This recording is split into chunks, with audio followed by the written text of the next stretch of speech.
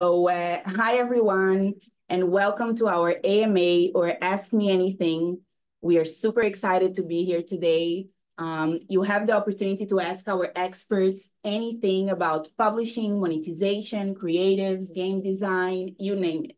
In a live Q&A session, I'm Samantha Benjamin, Director of Growth at Supersonic, and with me we have Yaniv Arouati, Senior Publishing Product Manager, Shai Laufgas, Game Designer, and finally Jaco Maragliulo, Creative Lead. Hello, Fox. So we'll answer the questions we got ahead of time, plus the ones we're getting during this live session. So make sure to pop your questions in the Q&A field or chat to get them answered. So let's get started. We'll start from the beginning, and if I think you can take this one. The question is, where can I find game inspiration? And in your experience, which game mechanics do you see often in successful hyper-casual games? Cool. So first of all, hi everyone. So inspiration is always the most interesting thing and basically the beginning of every game that we develop. I think the two main areas where I recommend you to find inspiration, first of all, is the top charts, okay? We're not inventing the wheel over here. We're not trying to do something very out of the box, but we can see what is working. We can see what are the games that are successful for a long time, and I'm talking about years, but also what are now trending in the top charts. Seeing those type of games, seeing the themes that are working, what are the themes that generating a lot of installs, generating low CPI and high marketability, but also what are the mechanics that are working. So you don't need to invent anything new. Of course, innovation is always good, but 80% of the games are just using, a combination of few different things from other games. So look over there, see what is working, and try to combine it into your own idea. Another thing that is always good, and in this day and age, it's always important to say it, is AI. You can use any of those ChatGPT or any AI or Gen AI tools to kind of ideate about ideas. You can give some inspiration, some prompt regarding what are you looking for, and the tool will already generate you a lot of ideas. So you can use this both for ideation, for themes, and for unique mechanics. Thank you, Yaniv. So now that we got to learn about which game mechanics are interesting, what we should be focusing on, let's try to connect it to a question I see here. I think Shai can help us with it. How should I build my levels for a color by number game? Shai. Yes, yeah. So hi everyone, and I think that this question relates also to a trend that we see with lots of puzzle games, which are currently trending, sorting games, the different game games that we see. I think we need to just start simple, right? Like we need to make sure that we start with some basic levels and we gradually introduce players with new mechanics, new elements on the gameplay. And at the same time, we need to make sure that we also don't overwhelm players with like very quick and fast start. So we need to make sure in this example that, that the level doesn't have like tiny sections and we don't repeat like the same color over and over again to avoid those boring moments. Another thing that can help, I guess, try to use themes that that work. It could be animals, it could be different places around the world, it could be fruits and so on and so on. Make sure that, like, especially when we're talking about puzzle games, which evolves about color, that you use appropriate color palette, right? So make sure that it looks nice and it fits to what you're actually drawing. And last thing, I think, is just try to use, like always, as many references as you can to find like cool elements that could fit your gameplay. And just make sure that you take it slow. You build your game with some hard levels and relief moments, and I think you should be good to go. Amazing. Thank you very much, Shai. That was super insightful.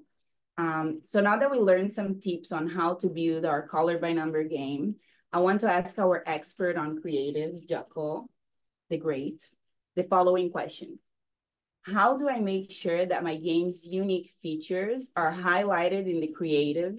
And which type of creatives are more effective? Actual gameplay, fake gameplay, ASMR followed by gameplay? Jaco, give us your insight. Yeah, so first of all, thanks, Sam. I think it is a very nice question that actually touching on a few important points. I see the creative as an opportunity to really showcase your game best attributes, right? And once you know what these are, the next step is to really know how to bring them forward, right? And considering this highly competitive marketplace where we're working in, and of course, the short attention span of our users, you really don't want to miss the shot.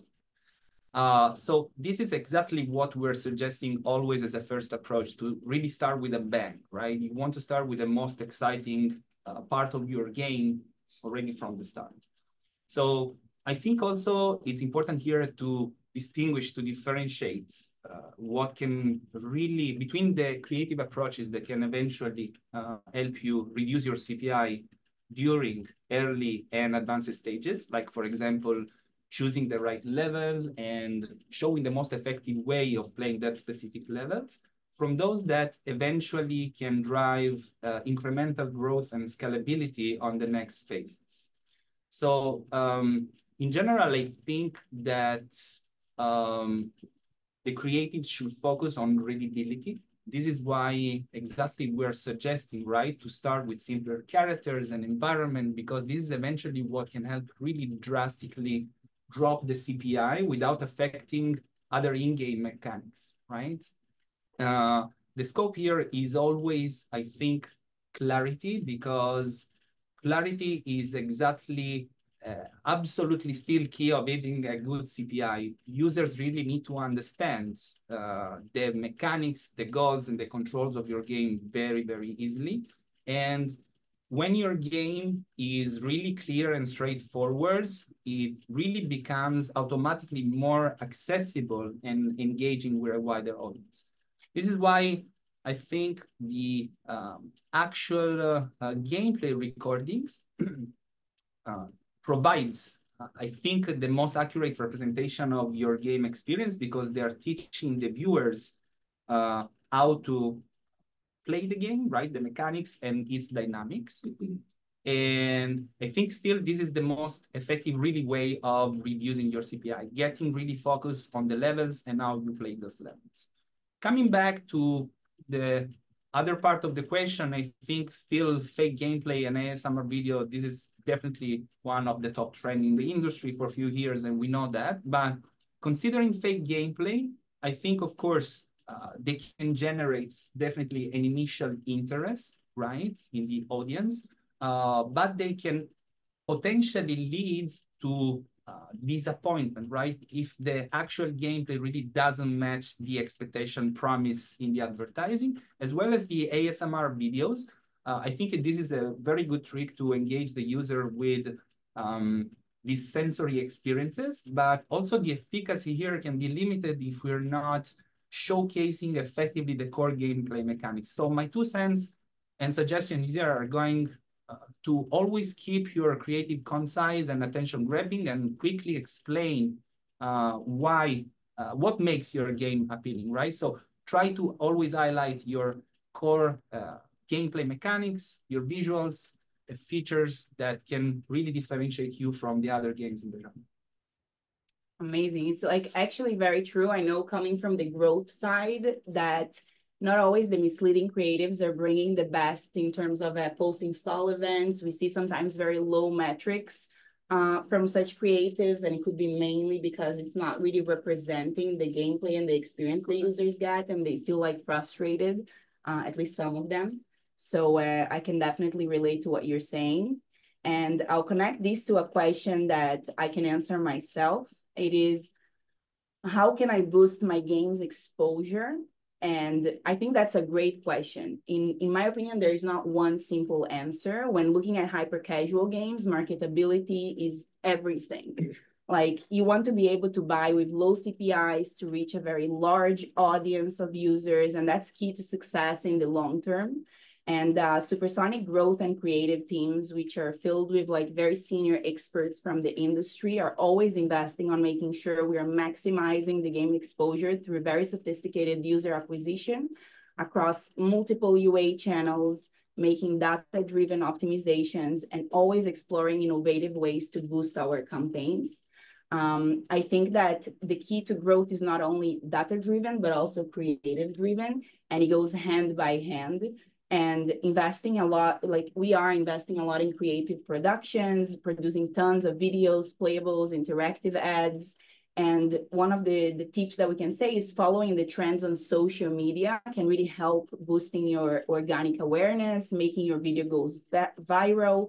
And I think one more thing that can help as well is doing app store optimizations. We've seen many cases where, A/B testing icons and applying the winning icon to the store can help us boost campaigns significantly, keep the same cost per install, but increase the spend quite a lot. And that's just from updating an icon. It can especially impact on Google, of course, on Android. And I think one of the major benefits to increasing the game exposure, especially for Supersonic, is the fact that we have so many apps. And we are also very focused on cross-promotion campaigns, bringing users from a game to another and making sure we are maximizing the reach across all of our apps. So to wrap it up now, since we talked so much about marketability and the importance of, boosting your game exposure, I think I'll have a follow-up question for Yaniv that can help those that are wondering the opposite scenario. Yaniv, so what happens to a game with low marketability score, but high potential in average playtime per user and retention?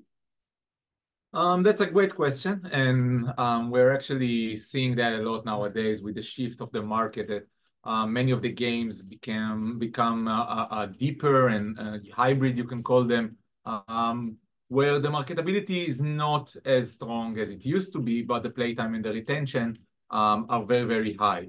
So again, it's always a balance of those two. At the end of the day, we are in the business of making games that are profitable. We want to make money. And if we won't be able to be profitable on the users that we purchase, we have nothing to do. So it's always to balance. If I have a game that starts with a CPI of, I don't know, $1, then it needs to have a very, very high and late in-game metrics. I'm talking about retention day 7 of 15%, something like that. It means that the game is sticky. The users are keeping on playing. They're playing over and over and over, not just retention. Also, APPU, average playtime per user, or just playtime. We want to see a few thousands of seconds every day being added by the players. And then if we can say, okay, the marketability score is low, the CPI now at the early stages is $1, scaling the game later on, it's probably going to reach $2.5 or something like that. But if we have that late in-game metrics that and if we will be able to translate it later on to RV engagement, to IAP, then we might be able to get an LTV higher than that, reach $3. And then whenever we are at the point where the LTV is higher than the average CPI or IPM or CPM that we are buying, then we are in a profitable level and we can scale. So to sum it up, there is no a specific KPI that I can tell you, oh, this CPI is good and this CPI is not. It's always a balance. What does the game offer and where we can scale it on later on. Amazing. Thank you so much. I can say also from the growth side that having like a low marketability sometimes is hard, and we need to like try and focus on building games that can reach like a variety of players and a vast audience, even if the CPIs are higher than what we are used to, because in the end, if we are very limited to a niche amount of users that we can buy, it can make the game very challenging, even with the very high LTV. So it needs to be a balance of both. But very interesting insights. Thank you, Yaniv. And I'll give you another question before I let you rest for a little bit. So if you can tell us how a game proceeds to the iteration phase despite a low marketability in Supersonic. So it's very much connected to what I said. We want to reach those high KPIs at the beginning, but the in-game KPIs, but also to not have too high of a CPI. So if a game starts with $2+ CPI, it probably won't reach the iteration unless from the beginning we're talking about some hybrid super late casual or hybrid casual game. But most of the games that we are working with we need to have some sort of a good marketability at the beginning, and then we are analyzing later on what is the late in-game metrics. We're waiting for the test and the user to mature to see what are the numbers we see on day 7 and even what we see on day 30. And of course, to combine with that, we don't want to trust only on Facebook. So we're running marketability tests across other channels. We're running them on Google, on Unity, on Iron Source, on all of the platform to try and understand how is the marketability across multiple channels. And then we are gathering together what we call a marketability score. And if the marketability score is okay, together with good in-game metrics, then we're moving forward into iterations. Great. So either very good marketability score or like a balance. A balance. Or a balance of very good in-game. Yeah, yeah. Great, makes sense. So Jaco and maybe also Yaniv, I think both of you can take. We'll start with Jaco, our creative master. How should I focus? No, sorry, I'll rephrase it. Should I focus on making a lot of creatives to get low CPI or spend more time on the game to get higher playtime and retention? That's another sweet question, I think. Well, I think that, the games should be confronted to the market ASP, try to avoid this over-investing, right? Because the goal of the prototypes eventually is to be tested, to fail cheap, and to fail fast. Either to really let your idea go or understand and know where to iterate and keep building. So I believe that the balancing, right, the creative production and the games development, I think here is crucial. While, of course, having new creatives can always help optimize your CPI over time. Of course, neglecting game development to just focus on creative production might result in a weak game experience, right? And this is exactly, I think, it's essential here to strike this balance between creating effective creative materials and ensuring that there is a very engaging game experience that needs to retain players over time. I think this is a must, right? We really need to be able to balance that. Mm-hmm. You have anything to Yeah, I'll add to what Jaco said. Also, relating to what you mentioned earlier, we want the creatives to be, at least at the early stage, to be very reliable, to just show what is the gameplay. And that's why on the first test, we only test between 4 to 6 creatives. And we ask the developers to not do any tricks and any fake addition to the creative. So they can just record a regular gameplay. Of course, we should have some sort of script, a lose, a fail, an epic fail, a great success, all of those scenarios that are building interest in the player.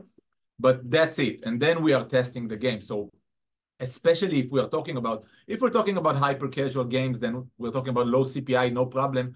We're getting the 30 cents. It's not crucial if we have now 40% day one on the first test, right? But if we are testing a game that we know the mechanic is not the most marketable, and we know we are aiming for those games that are a little bit higher on marketability, on CPI, but also higher on in-game, then it's much better to invest in the core gameplay and having more levels. So even on the first test, we're going to see $1, but we're going to see this 40% day one, and we're going to say, okay, we can work with it. Because if we're going to see $1 with 400 seconds game playtime and 15% day one retention, we won't going to work on it. We're not going to iterate on it. So it's, again, like Jaco said, a balance of taking the best use of your time to both test the game as fast as possible, but also have enough in-game content. Makes sense. Great tips. Thank you, guys. So now we'll try to focus a little bit more on how we actually can build good prototypes and great games. And I'm going to go into some of the game design questions. Shai, I'll give you two at once since you were quiet for a while. Yeah, sure. And let's see. So how can I effectively map out the progression of my game? And how can I effectively use sound design in my game? Yeah. So progression obviously is a major key when we all play games, right? Like we want to feel that we go somewhere. I think you should always remember that you should start with a really good core gameplay because that's what moves the chain eventually, and that's like the most basic part of player progression when you play the game. So you present players the most basic controls and mechanics, and then you just keep expanding those areas as the game keeps on going. Remember that after you made a tutorial or the players understand how to play the game, just make it a bit more complex and let players feel that they use what they've learned so far. So this is also a great sense of accomplishment with the game. And don't forget to celebrate milestones in your game whenever players reach to whatever it could be, right? It could be like a boss battle and they get rewards and so on and so on. Another thing is that, you need to, I guess, speak with people around you, colleagues, family members, friends, just ask how they feel, right, about the progression of the game. And back it up with data. Make sure that you look at the data, you see level drops, you can play the game yourselves, obviously, and make sure that if you see something problematic, just make sure if maybe it's too difficult, or maybe it's not a difficult issue. Maybe it's just something that, maybe unclarity of some sort, right, that you can fix. And I would say, I think that's the most of it, I would say. The last thing I would say when it comes to progression, just try to document everything that you do. So you would have an overview of the progression of the game that you've made so far. And I think it will help out to you, and I guess players will just enjoy the game much better if you understand how it goes. So that's about the progression. And the other question was about the sound, right? Yes. About sound design. So here I think we all agree that once we add music and sound effects to the game, it adds a lot. We need to remember that we need to fit, right, like the sound effects and the music if we have to the game, right? If it's more of a zen chilled game, we're not gonna put some upbeat music, right? We're not gonna stress players unnecessarily. Also, we need to make sure that, we use different cues for players so they understand if they did something good or something bad, if they managed to unlock, if they won, if they lost, all of that, it should be taken into account when designing the sound of the game. We know that in most cases, on the test that we do know that sound and music or sound effects, they do end up with like better KPIs for the game. So, as far as I see it, just make sure that you understand the game, right? Like the sound is kind of the invisible language of your game. So make sure that you implement it properly and it fits the game. And I think everything else will come, as good as it gets. Amazing. I remember also a case even after a game was already published on the product monetization side that we A/B tested the sound effects, and we saw an uplift of around 15% to the ARPU day 7 just from adding the sound effects and optimizing around it. So I do think it's like something that it's relatively simple, but a very important it's sometimes some developers I see that miss it, but as you said, like I can barely remember a test that we did with sound that failed. So yeah, just that sound. I think I just want to add something here because Shai touched an important point. Especially for creatives, what we're seeing a lot that you're trying, of course, to add your soundtrack behind your creatives.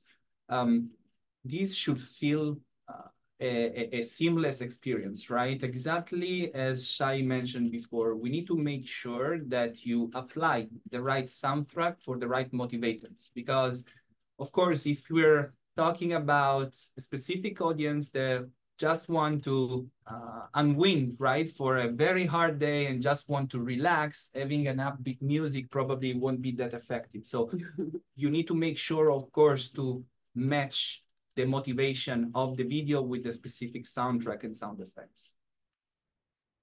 Great addition.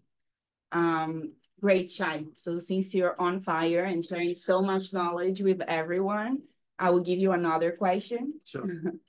How can I use player feedback to adjust difficulty levels? Can you even do that? Yeah, so I touched it earlier a bit, right? So you need to make sure that you just keep getting like feedback from players directly or indirectly. You can use play testers. You can use even like check sometimes you can check the reviews on your store as a feedback. It's a great feedback. You can check social media and so on and so on. And make sure that while you care about those opinions, to back up everything as much as you can with data. And with that, I think it's really important to add in-game design events, I would say, in your code to important gameplay moments where you can definitely measure, right? Like not everything is measurable, but whatever you can measure, you should. And I think that's something that personally I see that developers sometimes they keep on missing, and I think it's important, and this is why we remind them that we need more data and more events. Another thing that you can do in terms of difficulty is to make sure that you offer another option for more skilled players. If we're talking what I mentioned earlier, right, about like puzzle games, which are currently trending. So you could take a level and offer for skilled players to repeat maybe the same level with a new layer of challenge. It could be a time limit, right? So maybe you need to play the same level again. You would get like a better reward, but just play it with a time limit. So that's another way to address difficulty and try to adjust it to different types of players.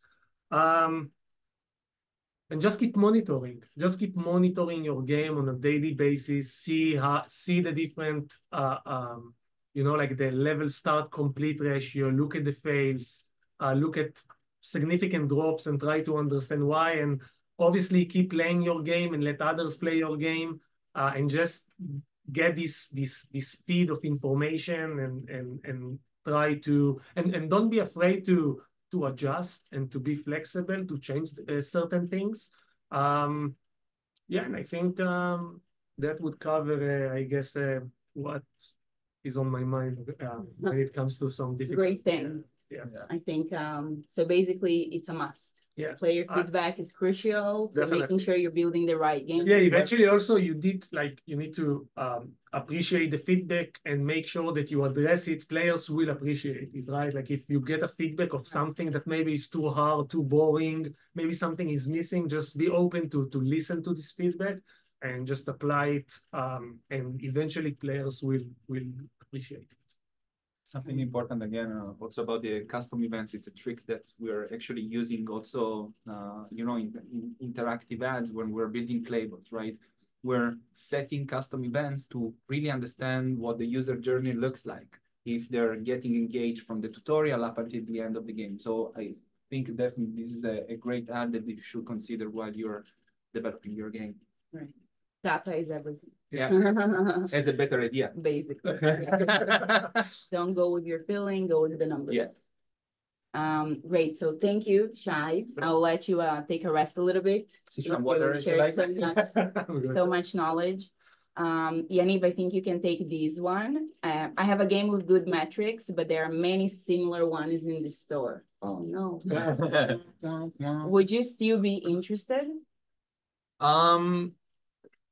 there is no clear answer, right? I won't say no. It's not a clear no. I'm interested in all games. Okay, there are many similar games out there. It's all about how similar it is. If it's a complete copy, then no, I don't have anything to do with it. I don't want to copy games that other developers did or a publisher published.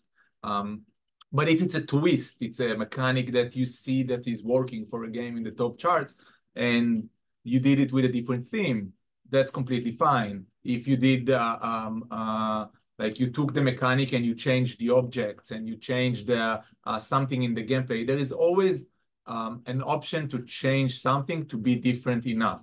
So it's a thin line and we need to work on it together. But once you look at the game, you can always try and think, okay, this part is too similar. How can I change it to not be similar? So if these are I'm using,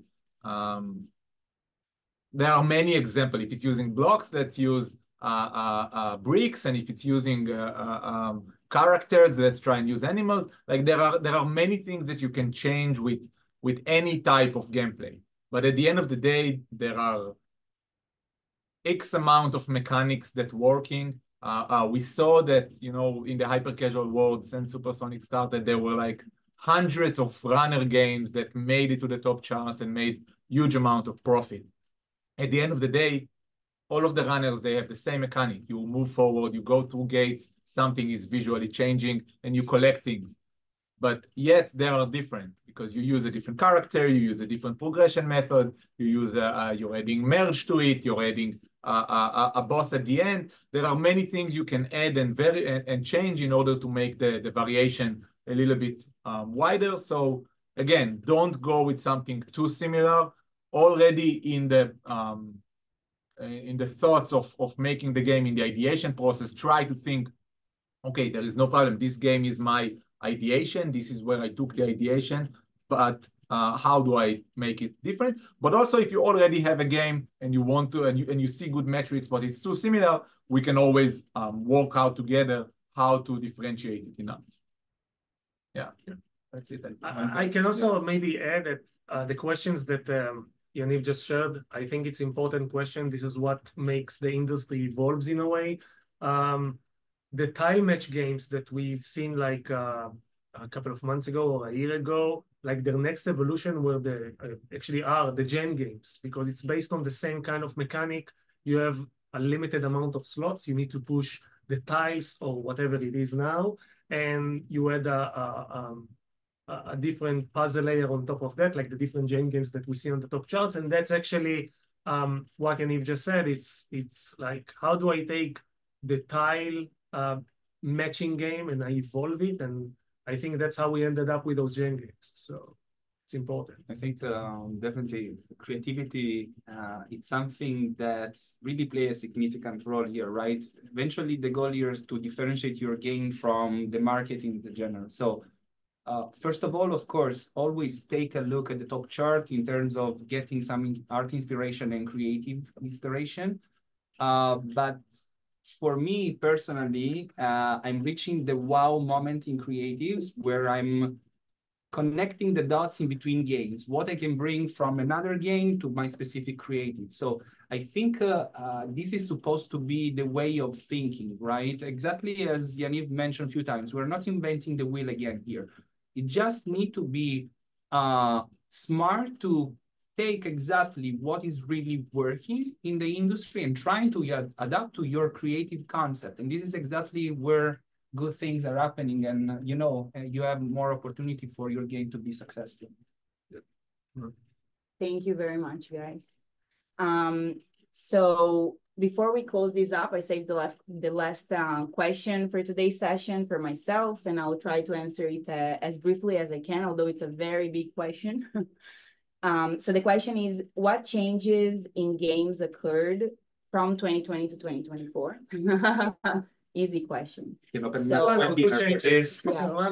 follow up on the next webinar. So basically, it's like too many years, like so many changes happen. Even every couple of months, our industry is always changing, evolving, learning how to deal with new regulations and new things that are coming.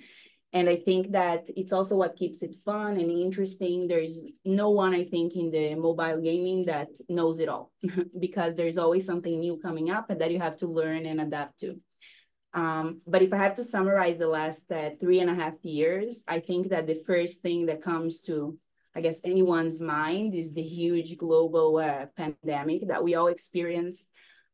This happened back in 2020, and basically in terms of gaming, focused in hyper casual, it was a period of actual growth. Like people had a lot of time, they were in quarantine, they were playing a lot, I guess, to pass through these difficult times. And for the mobile gaming, we saw some like very nice uplift in the overall activity, CPM, DAU, playtime, retention, and it was like a period of growth, if I would summarize it, but that's one of the first main changes. The second and third one happened in 2021, and it actually started with the privacy regulations of SK network, and I think it was a huge shift, especially on user acquisition, on adapting and learning how to target your audience again, how to track the measurements of users that you're buying, basically how to rebuild your whole user acquisition strategy in this new world of privacy regulations. And we took like this challenge as anything else we do as an opportunity, and we try to be fast and smart. And, you know, in Supersonic, we build a lot of products around all these new privacy regulations and how to handle it.